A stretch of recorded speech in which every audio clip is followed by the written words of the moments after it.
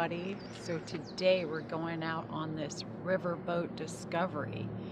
First we're going to have lunch here because you can also book a lunch. So it was a good deal, 20 bucks a piece to try out some nice stew in the dining hall. I heard they have a cool gift shop inside too. So we'll have to take a little wander around there. And this is one of the things we use that Tour Saver book for. So it's a BOGO. Buy one, get one, so that's a good deal. So if you're looking to come, you might want to check out that Tour Saver book. Yeah, this Are looks you pretty excited? neat. Have you ever been on this? I am. I have not been on this. I heard it's a popular thing to do.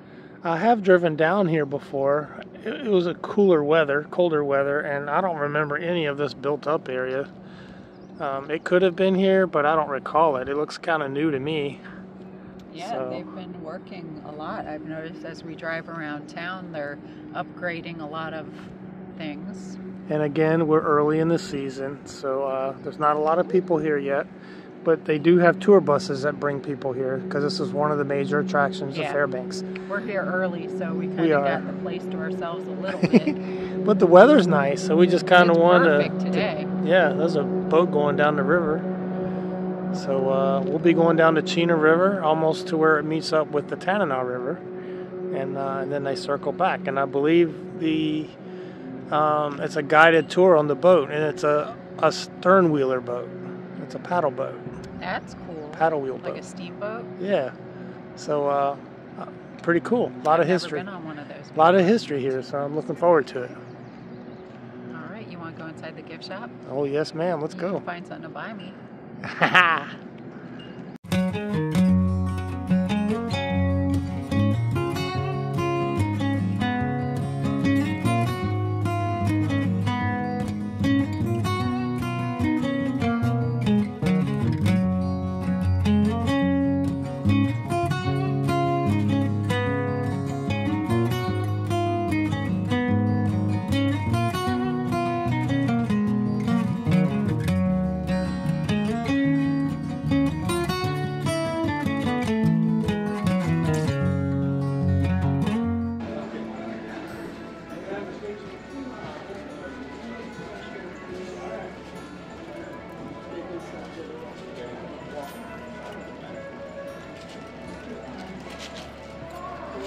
Looks like a pretty elaborate gift shop, doesn't it? Yeah.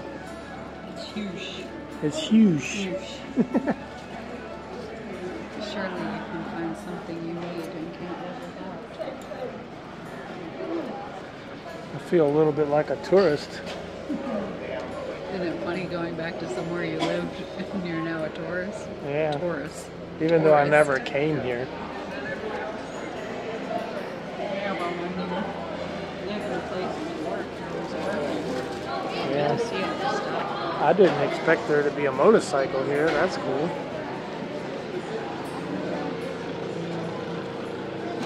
Pretty nice.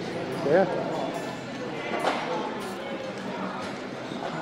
This is like a hangar or something.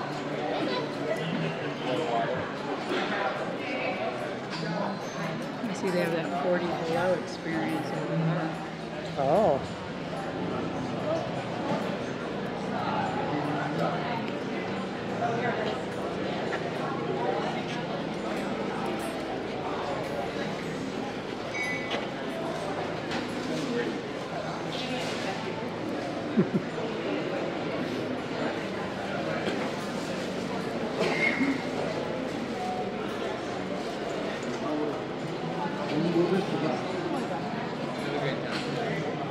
I found my granddaughters. I found my last.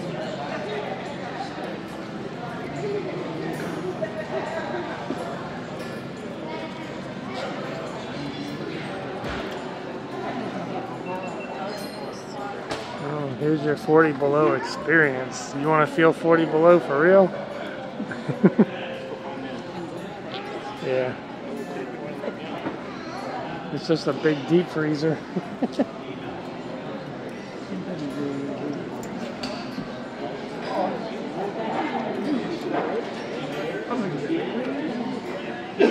Yeah, oh yeah, yes. I'll have you going to today. Press the green knob to open the door. Close the tightly behind you. And stand in the back next to the thermometer.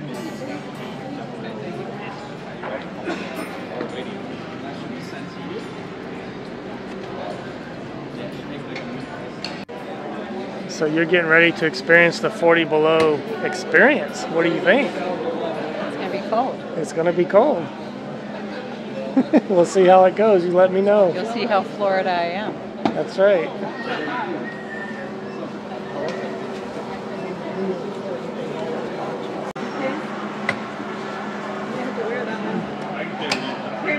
I knew there was a line.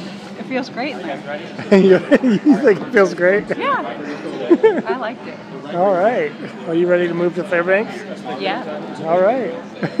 Let's go get checked in for our tour, shall we? Okay. Look here. I would say all the local tour buses have showed up.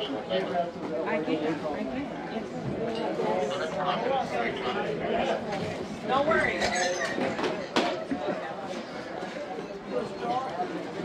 I'd say tour season is officially open now. We got checked in and we're ready to go eat some lunch. Part of the 40 Below Club. You did, yes.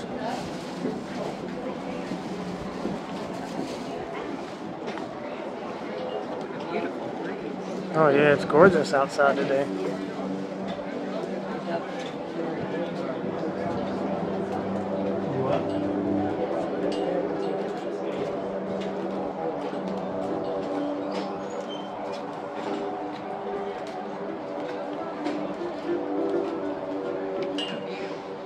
Yeah, it's beautiful, isn't it?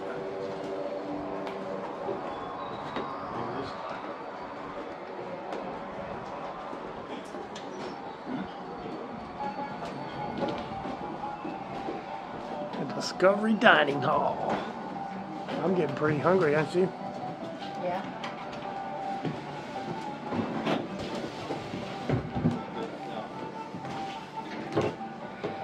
Got 5 minutes.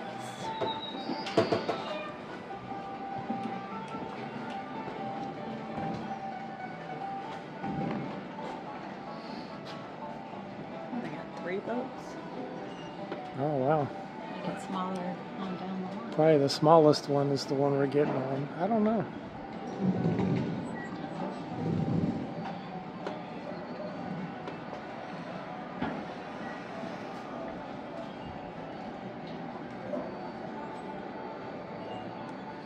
Been here before, yeah. Oh, okay, gotcha. Cool. Alright, I'll have you guys come all the way down here with me. Oh, back here, right here. I'm going to have you guys, just the 2 of you. Yep. Yes. Perfect. I'll have you guys slide all the way down here. Okay, thank you. Alright, I'll have you guys slide all the way down here. Ooh, looks yummy.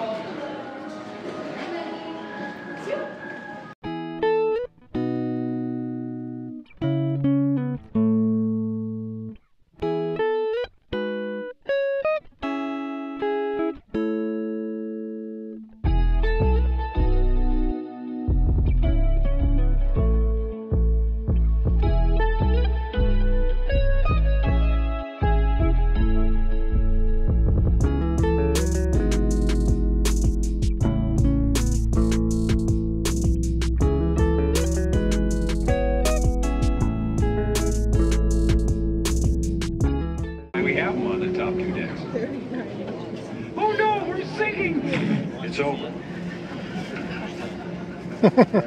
Just put your life vest on and walk to shore. You're not even going to get it wet. In fact, if you're over 39 inches tall, we might ask you to get out and push. I think we're going to be just fine, though. And by the way, before we get too far away from Little Discovery 1, if you're wondering what it looked like to take this trip when it was brand new in the 50s, look up on your monitor and we'll roll you some historical footage. When our founding couple, Wade's grandparents, Jim and Mary, were just starting out and used to do most of this work by themselves, with Jim at the helm and Mary doing the narration after they made everybody's coffee and donuts, of course. But even though today's boat can hold 900 people compared to 150, on the original. The content of the trip is stay very true to the original idea. We're going to share our native cultures with you today. Dog mushing in a way I think you're going to remember. Plus, we'll talk about the value of the properties and how 3 miles south of the Arctic Circle, in an area of the state known as the interior. You'll hear us use that word a lot because we're a long way from any of the vast coastline. And in fact, the nickname for Fairbanks is the Golden Heart City. Gold, because that's how we got our start. And then heart, because we're right in the heart of the state. And it's a special community in my heart because I was born and raised here. I've been in Alaska my whole life, and I have trick-or-treated at 27 below. I don't know if you have any idea how long it takes to thaw a Tootsie Roll. Fairbanks, Alaska wouldn't seem like a real good assignment, except that out of his entire company, 2 guys got assigned to the States and everybody else went to Vietnam. So very special town to us for many reasons, and I'm delighted we get to share it with you today.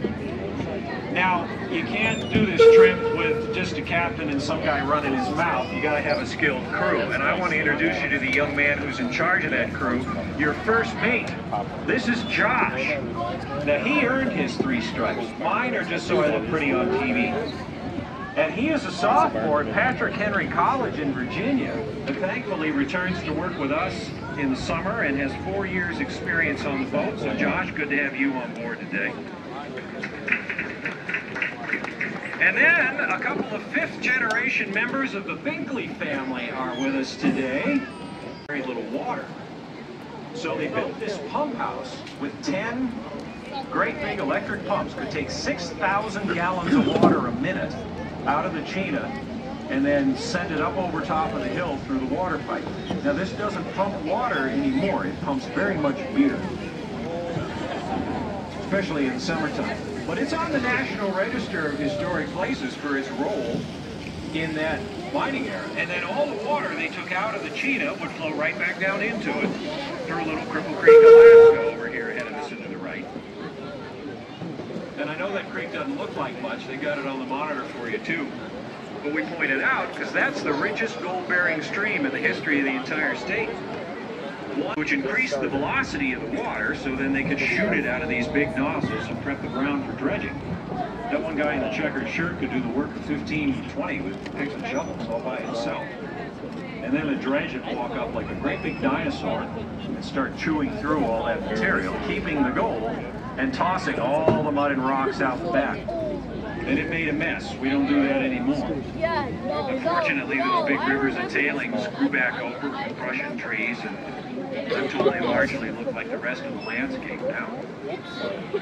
So as more people came up here looking for gold, there have been more stern whalers. There's about 250 of them in Alaska at the height of that era. But that changed once airplanes started to become more common. And while I see some of you are getting distracted by that big house over there to the left, that belongs to my ex-wife, and I don't want to talk about it. So how about we look up ahead as trainers, and then they found that there was great utility for them getting in and out of tight spaces. This one is going to get pointed upstream and then fire up the 150 horse line combing engine. Got to have that special clearance, of course, because our airport is just kind of on the other side of the trees there, so it's got to keep an eye on the airspace. Now I can start. It'll level out, just 6-7 inches of draft.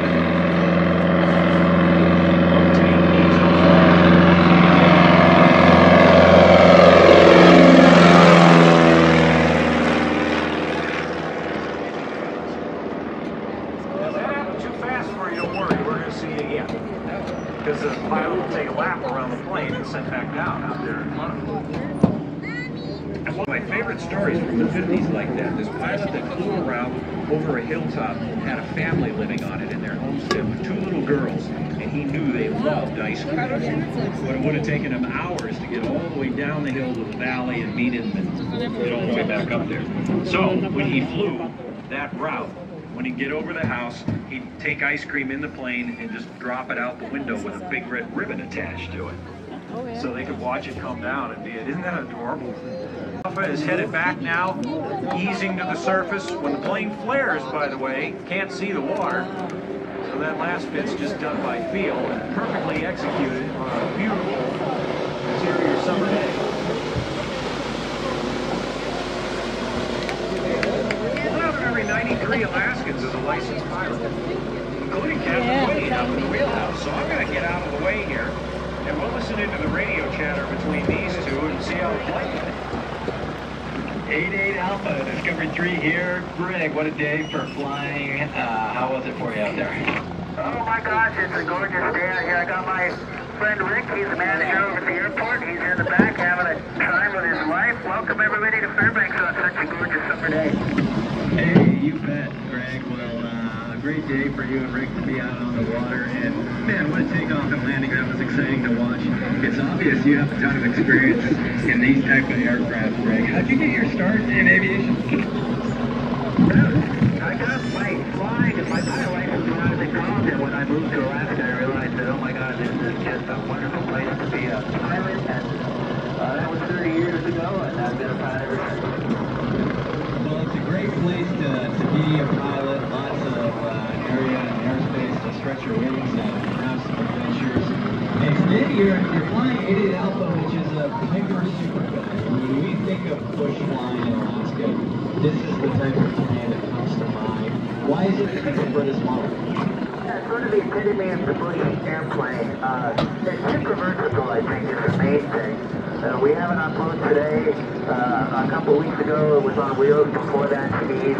The other thing is, you know, as long as you put effort into maintaining them, they're going to fly forever.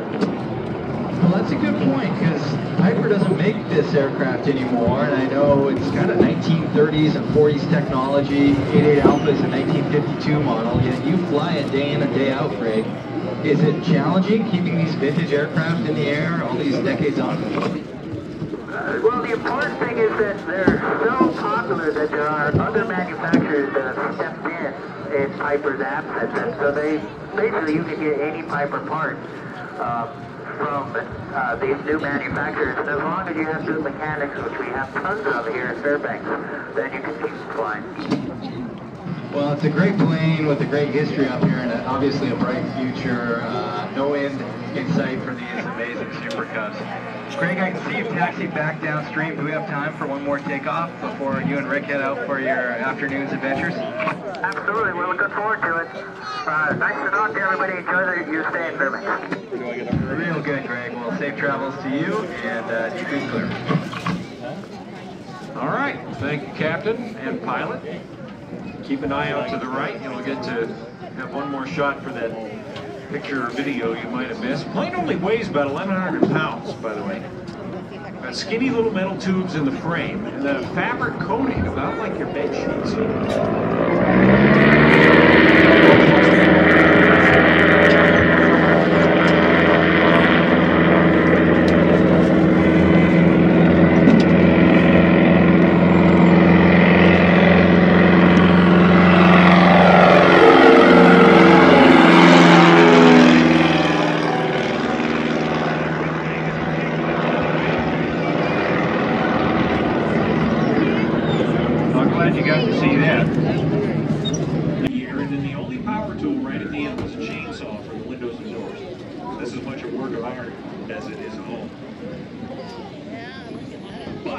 His brother lives right next door and was not interested in log homes, so even within the families, everybody just does their own thing. This is frame construction, obviously.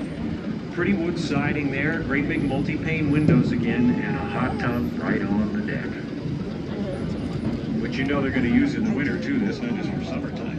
If it's 40 below, send Dad out to heat the water up. The rest of the family will watch through the big windows in their bathing suits. And then when they get the thumbs up, everybody else can streak out and jump in the tub and watch the northern lights dancing right overhead. Back when railroads used to bring freight into Fairbanks, trucks would get all those goods, haul them down here, and transfer it to barges, and then these vessels would push that freight all the way to the Bering Sea. 1,200 miles out, 1,200 miles back, 10 times per summer through the Yukon, the Tanana, and Chena rivers, just like the Pelican is doing in this picture, pushing the barge out in front, not towing it behind, because of course you lose control of it. And the boats came in all shapes and sizes too, little ones like those we just went by, or our vessel, a 280-ton kind of medium size, or In this final slide, the 1,000-ton stern-wheeler Yukon. 3 times our weight. And there's a very special bit of shared history between the Yukon and Discovery 3 that we're going to learn about by visiting with the captain up in the wheelhouse.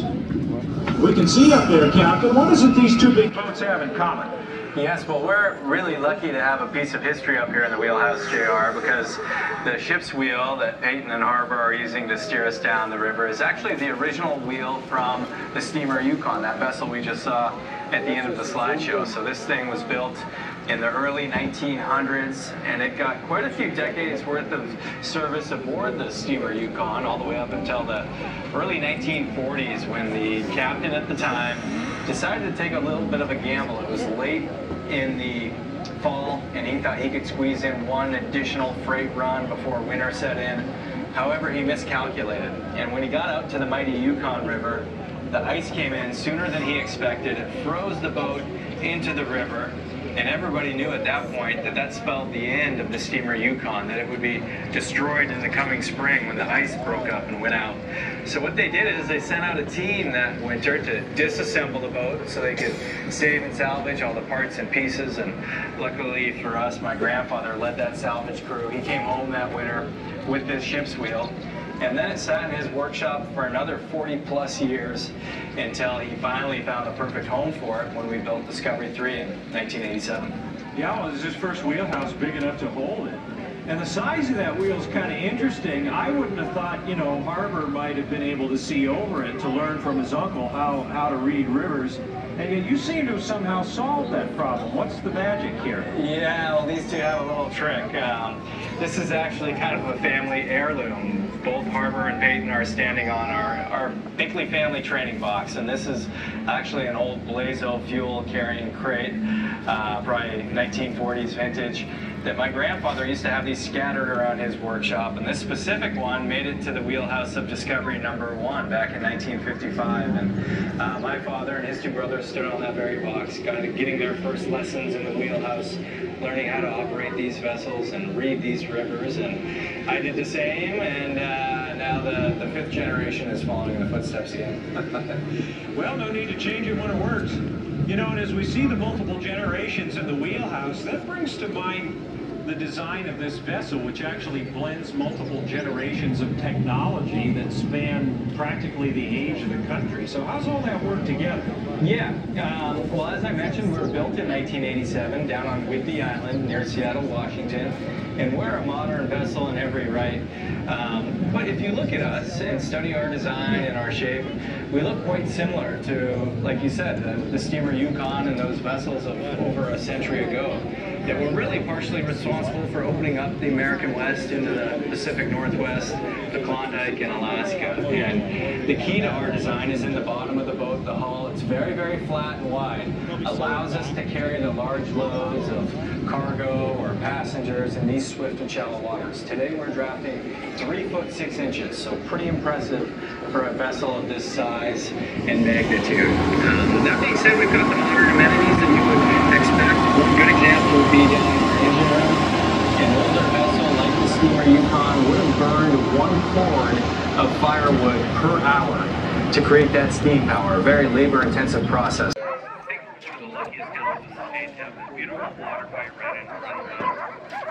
In the wintertime, it freezes up to 4 feet thick, which means that we can take dog teams and run them 1,000 miles all the way to Nome without ever crossing a road or ever running into a fence. So it's amazing in the wintertime. But in the summer, it's also raising puppies. And anytime you can run around with them at a nice pace, it's a great The Iditarod starter kit. You know, I can't fault you for not knowing morning from afternoon, because it all looks the same this time of year anyway. Yeah, it is. You know, it's always fun to see them develop. I mean, when you first started bringing these two out, you could have carried each one in a coffee cup.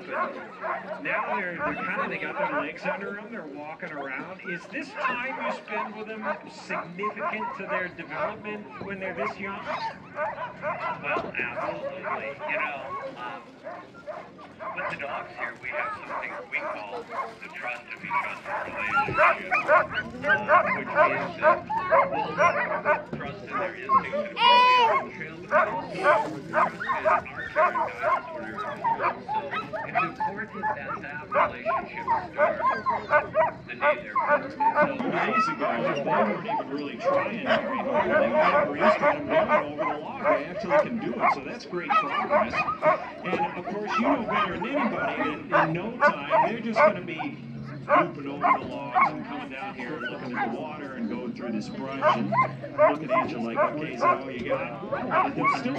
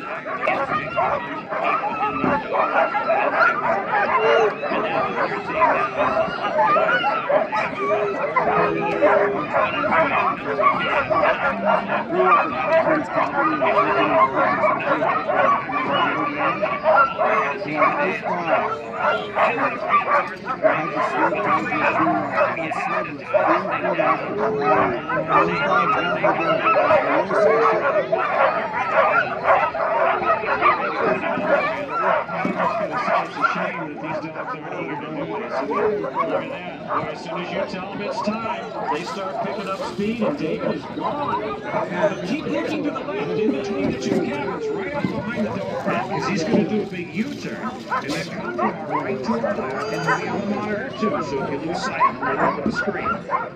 As the lead dogs set the pace, the rest of the team falls in behind. The dog back here freaking out, of course. Pick me up, I want to go. But don't worry, every dog exercises every day at Trail River, which is why they're so healthy and why they live so long. Granted lived to be 17 and a half, ran over 41,000 miles in his career, and his descendants get the same great care. Now, keep looking to the left still, in between those same two cabins, but focus on that trail that's way far away from us at the base of the tall spruce trees. We're out of the trees to the far side of the lake, flying. These guys are going over 20 miles an hour, which is actually remarkable when you consider there's only 7 dogs on the team. And the four-wheel drive, we weigh well over 600 pounds. So these guys are performing a magnificent athletic achievement. And that's because the older dogs, the younger dogs value teamwork. When we're out on 1,000-mile marathons like I did a route in the Yukon Quest, we have to be equally doing the work it takes to get where we're going. So, and this team looks great. Everybody's working hard. I gotta take a corner, but I'll call you on the way back. Okay, Hawkman. Remember, it's all voice steering. There's no rain. Man works. We'll all end up in the river otherwise.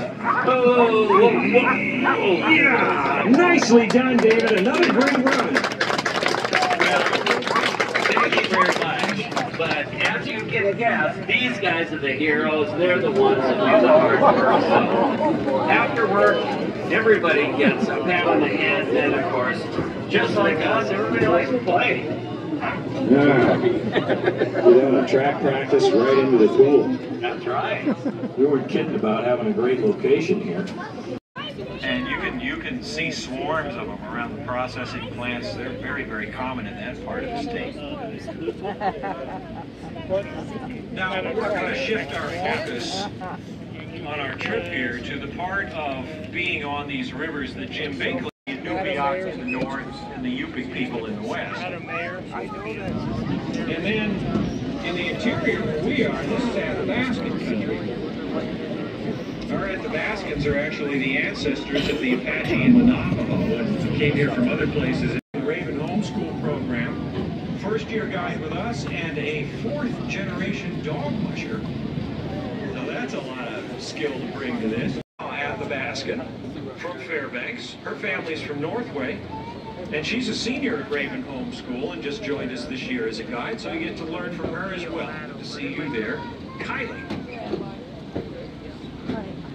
And part of what you'll get to learn about today is how human beings were able to survive in this part of the world 10 or 12 or 14,000 years ago with none of the modern conveniences that we enjoy today, but all the same challenges of this climate.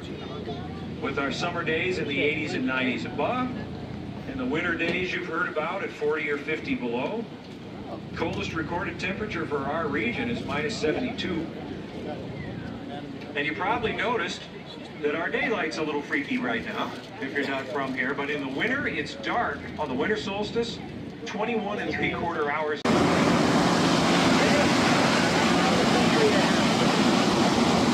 All parts of the world.